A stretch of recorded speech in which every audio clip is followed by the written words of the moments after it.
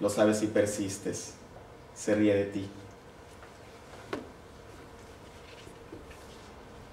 You have roamed and you know nothing.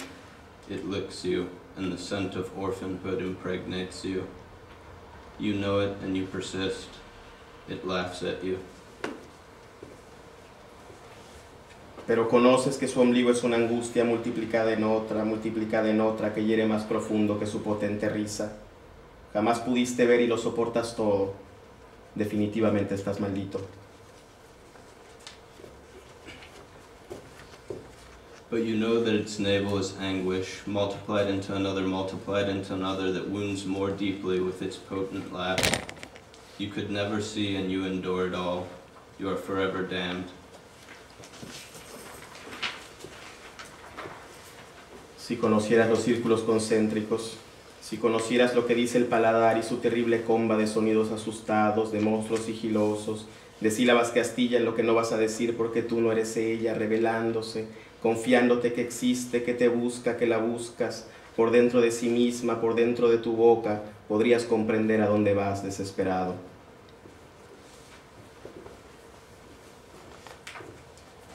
If you were familiar with the concentric circles, if you knew what the palate says in its terrible chamber of scared sounds from stealthy monsters, from syllables that splinter into what you will not say because you are not her, showing herself, trusting what exists and searches for you as you search for her inside of yourself, inside of your mouth, you would be able to comprehend where you are desperately going.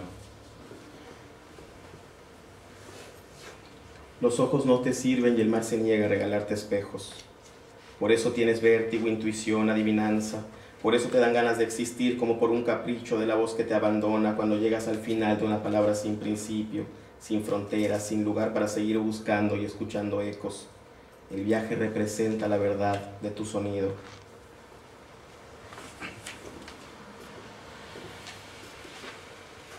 Your eyes fail you, and the sea refuses to grant you reflections. That's why you have an addled intuition conundrum. That's why they gave you the desire to exist as if on the whim of the voice that abandons you when you arrive at the end of a word without a beginning, without a border, without a place to go on searching and hearing echoes. The journey represents the truth of your sound. No tienes paladar. La perfección te anula.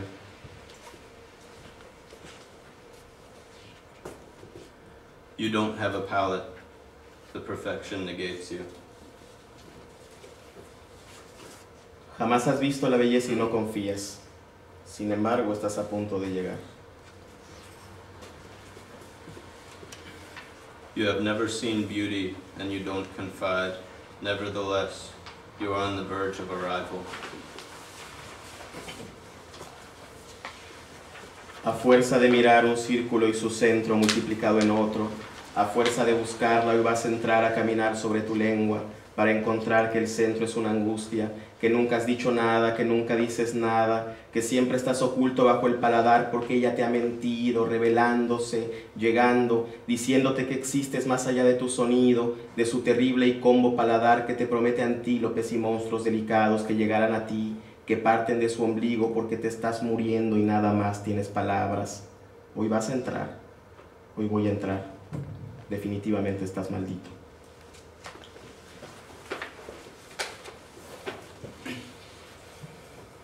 By virtue of watching a circle in its center multiplied into another, by virtue of searching for it, today you will enter to walk about your tongue, to find that the center is anguish, that you have never said anything that you never say, nothing, that you are always shrouded beneath the palate because she has lied to you, showing herself, appearing, telling you that you exist beyond your sound, beyond your terrible and bent palate, as she promises you antelopes and delicate monsters that will come to you, that burst from your navel because you are dying and you have nothing but words. Today you will enter, today I will enter, you are forever damned.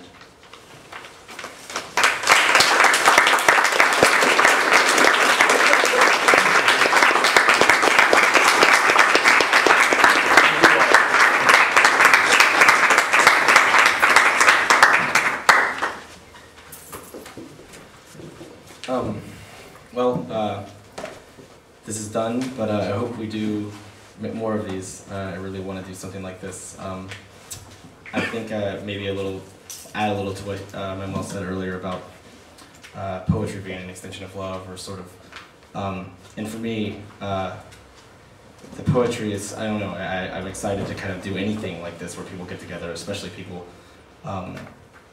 that, what's that? Cool people that have, you know, interest and that live in the same community and that might not knock into each other normally. And I think anything that we do, regardless of what the pretext or whatever it is kind of an important thing and a really cool gesture.